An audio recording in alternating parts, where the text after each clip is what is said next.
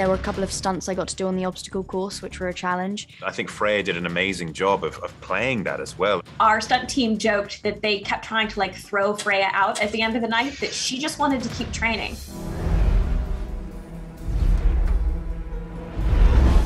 Well, Freya, I've got to tell you, Ciri's journey in season 2 of The Witcher was by far my favorite part. We saw her go from princess to powerhouse. What was it like for you, and what was the most challenging part of the training as you really had to step it up in season 2?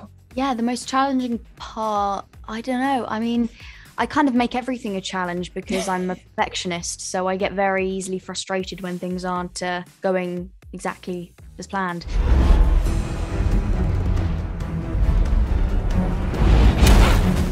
Our stunt team joked that they kept trying to like throw Freya out at the end of the night, that she just wanted to keep training. And I think part of it is just because that's who Freya is. She wants to get her hands on, she wants to dig in, she wants to be able to try everything on her own. But I think also it was in reaction to her storyline in season 1, which was a lot of running away from things. And I think both as a character, but also as an actor, it was like, okay, let's push beyond this. Let's get to the next step. In episode 3, she does a huge sort of training sequence that I think game fans are especially going to love, because it really is from The Witcher 3. It covers that same territory. And she did so much of that on her own. It was incredible. I think there were a couple of stunts I got to do on the obstacle course, which were a challenge, like having to fall off the beam. And also, but I also love the element of like the fact that, you know, Ciri gets wounded and then she's having to do the course with that, and you have to consider that in your mind as you're doing the course. So I don't know. And then obviously there was the sword work, which was a whole new skill to learn, and I really wanted to get right. And yeah, no, it was I loved it though. So I'm your destiny? You're much more than that, Cirilla. And it was so fun to see you and Henry share so many scenes together in season 2, considering we went essentially all of season 1, with the exception of one scene with you guys completely apart. What was it like working with Henry so much this season, and how would you describe Geralt and Ciri's dynamic?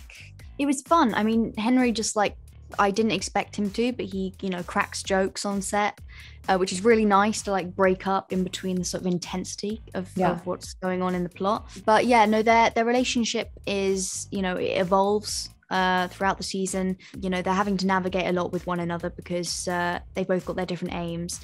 Ciri is resisting revealing anything to do with herself to him because she fears those things that she'd have to reveal. And Geralt's wanting to find out so he can protect this girl. And Ciri's wanting to become a Witcher, which is not in line with Geralt's idea of protecting her. What's going on, Geralt? Move. Now. He's been through trauma as much as Cirilla has. Yeah. And so he's got to recognize that and give her space to be free with her trauma as well.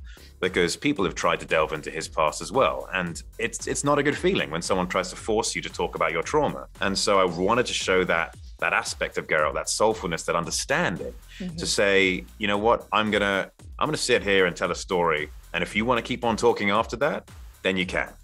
And I think Freya did an amazing job of playing that as well, of playing the like, okay, well, he's been through stuff too, then I get it, and maybe I am comfortable sharing this. And I think Freya did a wonderful job of showing the subtleties of that. So it's this kind of like push and pull. There's a lot of friction at times, and there's resentment, you know, from Ciri's side to him as well, because she's not trusting of people in this continent after what she's experienced in season 1 and what she's discovering about her family. And so, you know, they're navigating all of this, but ultimately build a really like caring relationship at the end of it.